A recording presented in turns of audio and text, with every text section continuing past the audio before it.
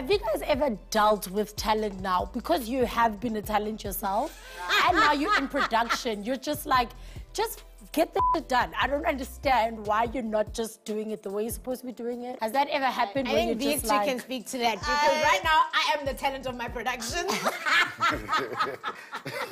I'll scold myself. No, you know what? You know why I won't name names? Because people can change. So I know you want the tea on the side, but I'm not going to go there. But I will say this: there is talent that's great to work with, and then there's talent that you're like, I'm never going to touch work with you that person again. But I think it comes with sort of any industry and any kind of job that you do.